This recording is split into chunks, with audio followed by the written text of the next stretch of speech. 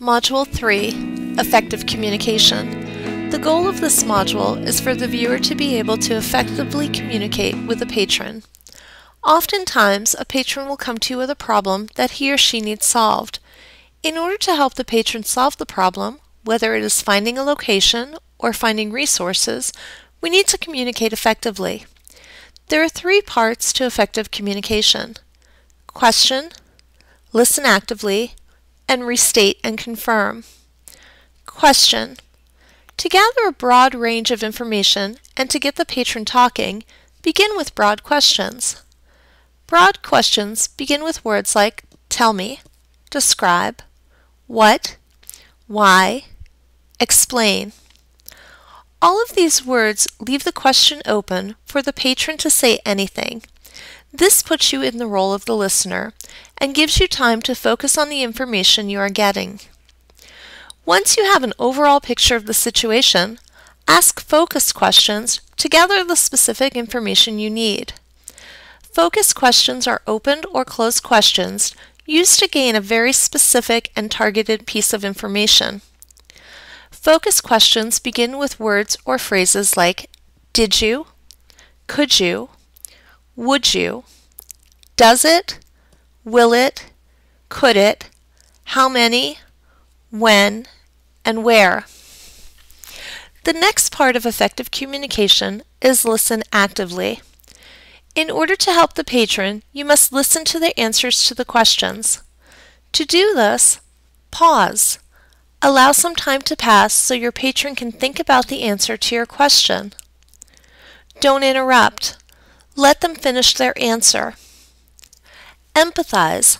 Let the patron know that you understand how he or she feels.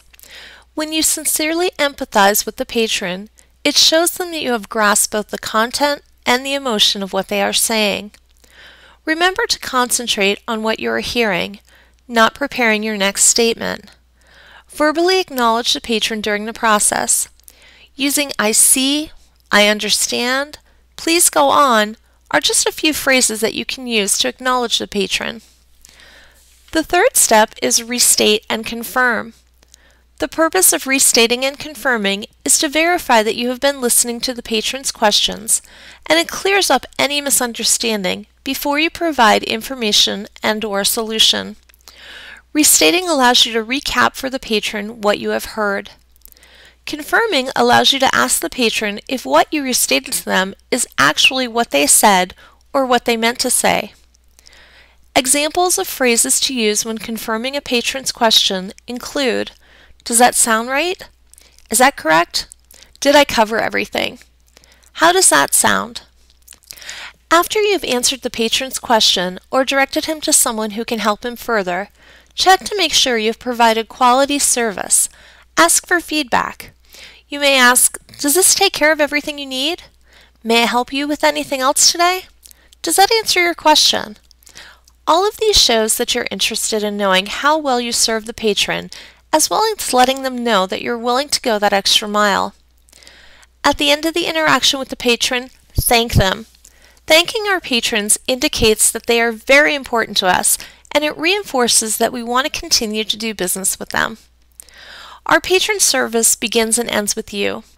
Helping our patrons relies upon being able to communicate with them effectively by asking the right questions, listening actively to their replies, and restating and confirming what you have heard. These skills will help you to determine a patron's need and provide them with the best possible service.